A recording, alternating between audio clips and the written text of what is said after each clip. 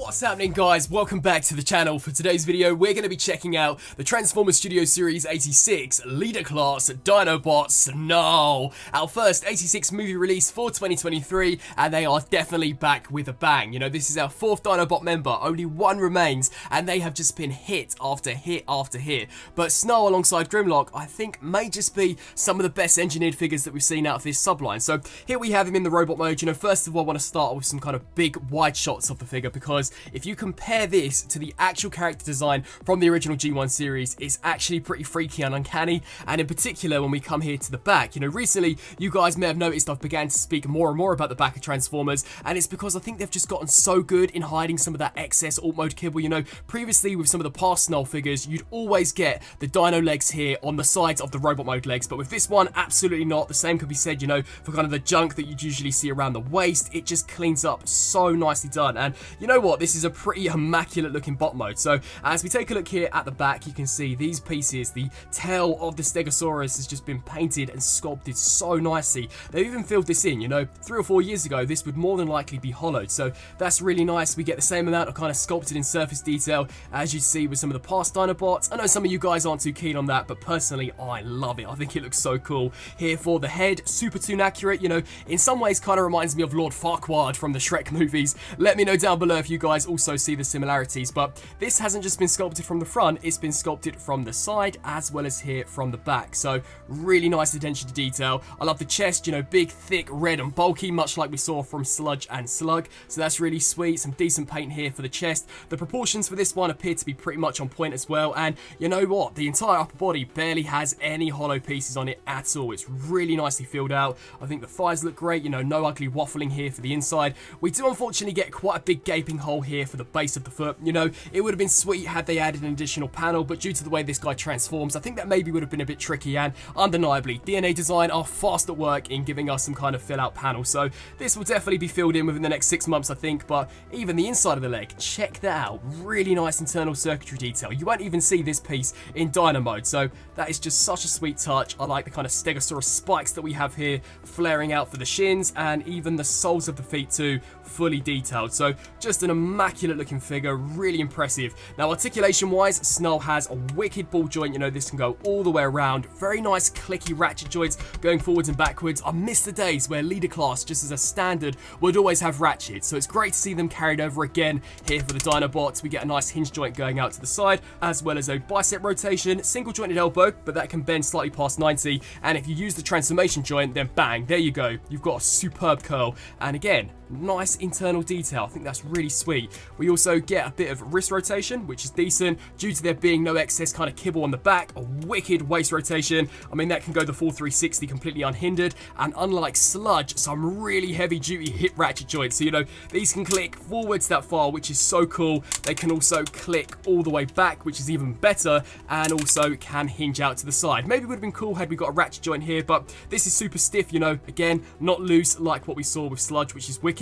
Nice thigh rotation, very clicky, heavy duty ratcheted knee, which you'll get roughly 90 out of. And then finally for the ankles, these can bend to a wicked range, although unlike Grimlock, it would have been cool had they added some kind of filler piece so that it wasn't just a dead straight clean cut. But when you do hinge this out, look at that, some very nice mechanical surface detail, which again, you're not going to be seeing when we get this guy into Dino mode. Now, if I cast your minds back to some of the past Dinobots, one of the biggest issues that I think many collectors had was that all of them came with their blasters and not their swords. Well, Snarl is actually the exception. He comes with a sword and not a blaster, but to be fair, I'm almost certain that in the show, he used to shoot kind of laser beams out of the tip of this, so I'm not going to complain all that much. Very nicely detailed, you know, paintwork wise is immaculate too. Painted front to back, super shiny metallic silver. It is a little pliable, you know, there's definitely a bit of flex to the plastic, but I think it's going to hold its shape. It's not that type of plastic that I can imagine warping over time, so that's sweet. You know, you can peg it into the hand of the figure, or alternatively, you can come around here to the back. There's a massive juicy mech-tech port that we can just smack that into, so yeah, weapon storage isn't too bad on this guy either. Now here for some robot mode comparisons, we have the leader Snarl on the left and the previous mainline version, that being the Power of the Primes Deluxe on the right. And what an evolution. I mean, if you were to hand this to me and say that in a couple of years time this would be the next step in the evolution chain for mainline Snarl, I'd think you would absolutely bonkers, as this really does look like a masterpiece in comparison. The engineering has just come on so much in the past couple of years, but yeah, I thought it would just be, you know, interesting to compare the two. Of course, this is a deluxe, so perhaps it's a slightly unfair comparison, but pretty impressive.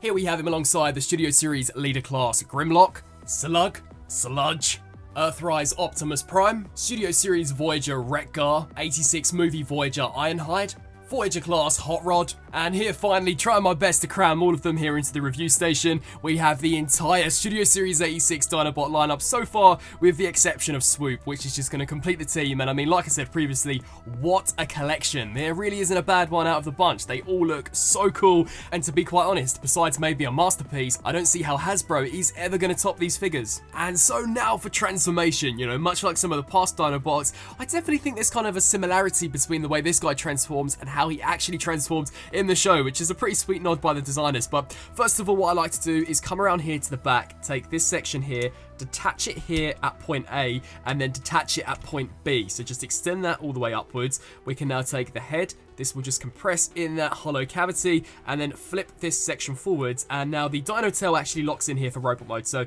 you'll just gently want to detach those tabs and do the same here for this side, and as I'm sure you guys would expect, just combine them. We'll then come here to the chest piece. Now this does actually lift upwards. You can see it's held in for a tiny tab and slot. You'll want to make sure that this is elevated throughout transformation, as these toes are actually going to end up inside. I mean, how crazy is that? These are going to end up in there. Really cool transformation, trust me. You're going to be pretty impressed. What we're then going to want to do is come here to this bicep joint and just detach it from the shoulder.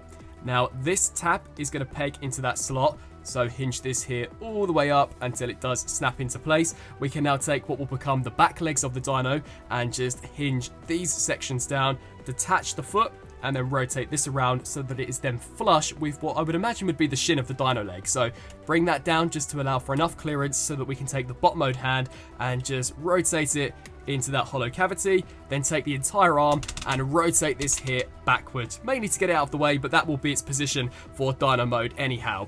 Do the exact same here for this side, so detach that, bring this section here upwards, snap this section here into place, take the dino toe and detach it. These are actually held in there pretty securely, to be fair, so just pull that out, rotate this around, and again, make sure that toe is flush with what will become the shin. Bring this here backwards so that we can take the hand, rotate that into that cavity and just snap it in.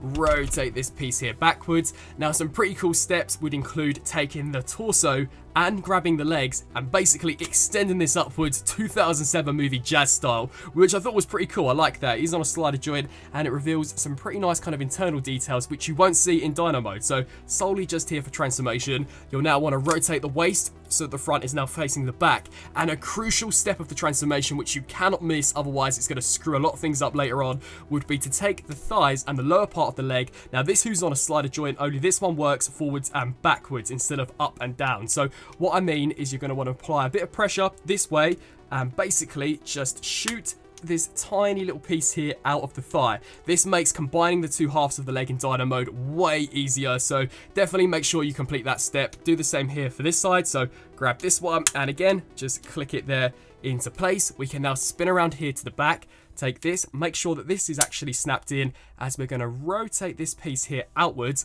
These are the front of the dino legs, so extend that out, take the toe, fold this out, and then this slot is going to peg into that tab. So bring this here all the way around, snap it there into place. You're going to want to make sure that for the rest of the transformation you leave these pieces flared out, and do the exact same here for this side. So snap that in, bring this out, take the leg again, extend it forwards, flip out the toe, and that slot is going to peg into that tab. So snap that section in as well. And now comes a pretty challenging aspect of the conversion. So first of all, fold down the robot mode toes, and then ratchet here at the knee joints. I'd say roughly to 90, as we're now going to take this front shin piece, detach it, and this is where one half of the dino head stores, which I thought was pretty cool. We're then going to flip this section here all the way out, and then just keep clicking that knee joint backwards so that this piece can sit flush alongside what was originally the top of the knee. So just rest that there. This tab is then going to peg into that slot, so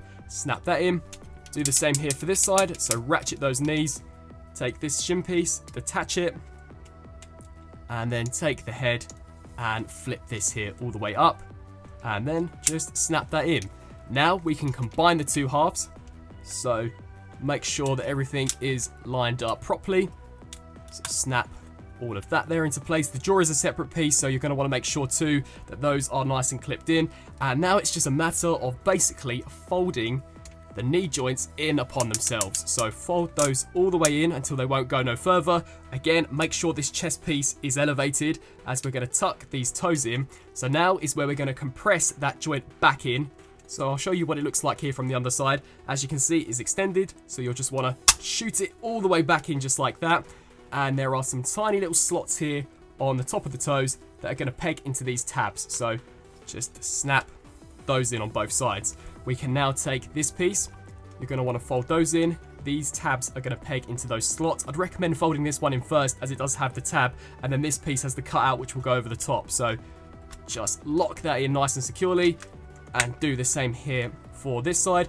If a few things do become untabbed again, you know, just give it a good old squeeze.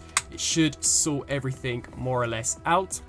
We can then take these pieces here, fold those down on both sides, and then for some finishing touches, these two tabs here are going to slide into these two slots which were originally the bot mode chest piece. So just snap those in there, and bang, there we have Snarl fully transformed up into his pretty toon accurate looking Stegosaurus. You know, the transformation, there is a lot of compression that goes on with this guy. He's quite a tall robot, but turns into this pretty compact, almost block. Now, when I first saw it, I thought maybe it was slightly too squat, you know, slightly too squished together, but again, much like the robot mode, appears to be pretty accurate to how he appeared in the animation, and I really think it's all got to do with how you pose the legs. You know, if you have the legs kind of straightened out, then it does make the tail look a little strange, but if you hunch them forwards how they were in the series, everything does work out pretty nicely. I really like the gold detail that we have here for the spikes, and you know, despite them being made out of a slightly more pliable material, they are not going to warp. It is still pretty firm. They can hold their position, which I thought was decent. Very nice sculpt work here. That all looks really cool, and especially as we come to the tail, that looks awesome. Really like the details. These are blast effect compatible, you know. I do believe he used to eject some kind of electric bursts out of these back in the series, so I'll be sure to showcase how that looks. But the rear legs look pretty decent. Again, very chunky. I like the sides of the dino. You can see some of that kind of circuitry detail, which is carried over from the bot mode. My only issue here with the dino mode would be the lack of paint. And you know what? To be fair, the figure across the board has quite a bit of paint, but I just wish maybe they would have took it a little bit further, because he does kind of stick out, especially where the head and these legs are concerned alongside the other Dinobots, because their heads were all painted in gold, and the same could be said for their legs and toes, where they did have gold pieces. So it is a shame that it is just gold plastic. I mean, it doesn't look bad, but like I said, it doesn't really keep the unity like we saw with the previous Dinobots. The front of the head looks pretty cool, I will say. You know, it is comprised out of two pieces, so there's always going to be a little bit of gappage. On my copy, it kind of has a tendency to part. I'm not too sure if I'm maybe doing something wrong, but we do get a nice Autobot logo, as well as a really kind of beady looking blue eye. The jaw can open, which reveals some very kind of subtle teeth detail. No blast effect port here in the mouth, because like I said, I think he used the tail as his primary weapon in the series. But you know what? Articulation here for the front legs isn't too bad. They're on a very stiff ball joint, hinge joint here at the front of the toe, and the same kind of ratchet joint that you'd get out of the shoulder in the robot mode, and of course the hinges out of these feet. Now, in terms of weapon storage, if we flip him here to the underside, and look at that, unlike Sludge, no big, ugly, obvious gaping hole. He does actually come together pretty nicely, but there are two little tabs here that are just going to peg into the slots on the base of the sword. So just to showcase how that looks, if this was a legacy figure, I guess this would be his Evo fusion capability, but snap that in, And yeah, pretty convincing form of weapon storage, again, much better than what we saw from Sludge. Now for some comparisons in Dino Mode. We again have him alongside that deluxe class version that we saw released for Power of the Primes, so a massive difference in both terms of scale and movie or cartoon accuracy. Again, quite impressive, you know, the evolution of Snarl. To think this was our last version and then this is the next one, I mean, what a glow up. Here he is alongside a fellow Studio Series leader, that being Sludge, which is pretty massive. It's going to be quite difficult to convey the scale of these Dinobots, but hopefully that does it. So there is a side-by-side between Snarl and Sludge. Here he is alongside Dinobot Slug, just so you guys can see how these two roughly fare next to each other. Here he is alongside the King, and again, that head just won't stay closed. Not sure if I'm doing something wrong, but here is what they look like from a side-by-side. And trying my best once again to give you guys that entire Studio Series Dinobot lineup so far, we have Snarl alongside the rest of them. Now, they look great as a team, but like I said previously, I think it's quite unfortunate that the budget didn't quite stretch so that they could paint the head and the legs in the same metallic gold that we're seeing from Grimlock, Sludge, and Slug, because these pieces unfortunately do kind of stick out like a sore thumb. I mean, had they been gold, I think as a kind of unified team, they would have looked much cooler, but, you know, in terms of some updated Dinobots, these are undeniably the best versions we've ever seen produced, and like I said previously, in a couple of years' time, I have no idea, besides maybe a masterpiece, how Hasbro are going to top these, because they look wicked. Now, for reverse transformation, to start things off with, you're going to want to come here to these spikes and just detach them away from the chest piece. We can then pull that entire assembly backwards. You're then going to want to take the chest piece and gently kind of wriggle it, as it will help detach those tabs from the slots that we have here on the top of the toes. Take these joints here, ratchet these sections backwards just to get them out of the way. Come to the underside, take these pieces and just flare those outwards, as hopefully that should help in taking the kind of front part of the dino in the back and splitting them, extending that kind of sliding joint that I showcased previously. We can now take both halves and just attach those like that. We can then proceed to use those ratchet joints, you know, just to kind of extend them, flip around. This is a lot easier this time around, so we can just get our finger in that kind of hollow gaping hole, take the head, reverse this section here backwards, and then that tab is going to peg into that slot, so snap that in there. Take the toe, flip this piece here forward, and then fully extend out that knee joint. We can now take the toe, fold this upwards, detach this leg, swing this around, and then at the same time utilize the ball joint. And what's going to happen is that these two tabs are going to slide inside this leg, so make sure that does snap into place. We can then just close that up nicely, and then like I said previously, you're going to want to slide back in this piece. So just snap that in there so it creates a nice streamlined thigh. Do the exact same here for this side. So extend that ratchet joint out, take this piece here, pull this forwards, take the dino head, flip this down, snap that into place, flip out the toe, fully extend that knee joint around, take the leg, swing that around, fold the toe in, and then at the same time use the ball joint so we can bring that leg down and just snap it over the top of those tabs. Snap that there into place, rotate here at the waist so that the back is now facing the front. We can then compress this joint inwards, make sure the chest piece is nice and tabbed in. Take the shoulder joints, bring these here around just like that. Detach this piece and then snap that back into the shoulder.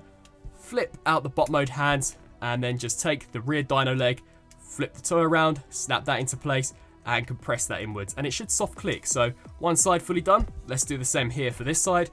So snap that in there, bring the hand out, rotate the toe around, snap that into there, click that into place, and then for some finishing touches, you're going to want to come here to the tail, split it, make sure that that is snapped into place on either side, take this back piece, but before you do that, make sure you poke the head out, otherwise it will be a little difficult to do if you compress the backpack, so poke that out, and then snap that in there, and just before I forget, take this section here and snap that back into place, and there is Snarl fully transformed back into his robot mode. And wrapping up on this review for the Transformers Studio Series 86 Snarl, overall I think it's again another great addition to the Dinobot lineup. It looks fantastic in robot mode, you know, pretty much flawless. I like the paint, I like the details, I love the proportions, and I think the articulation is on point. My only issue with the bot mode would be those kind of gaping holes that we have towards the base of the feet, but like I said previously, DNA Design are undeniably working fast in giving us some kind of panel filler. I think the transformation is very complex, you know, it does borrow certain elements from how we actually converted in the series, which is pretty sweet. sweet, and then it results in a fairly compact but again too inaccurate looking Stegosaurus, which I don't have too many complaints about besides the lack of paint. You know, considering with the past Dinobots they really didn't skimp out on that gold paint. It is unfortunate to see the head and the legs kind of just unpainted orange plastic. You know, they do kind of stick out like a sore thumb alongside the rest of the Dinobots in the Dino mode, so that is a little bit of a shame. I do wish maybe the budget could have stretched just a bit further to truly make this the best version of Snarl that we've ever seen, but even with that off to the side, it still is the best mainline version, and you know, it's a really nicely done figure. I'd love to get your thoughts down in the comment section below. What do you guys think of this 86 Snarl? Is it one that you guys plan on adding to the collection? And what do you guys think of the Studio Series Dinobots as a whole? As always, I thank you all so much for watching, and until my next video, I'll see you then. Thanks for watching.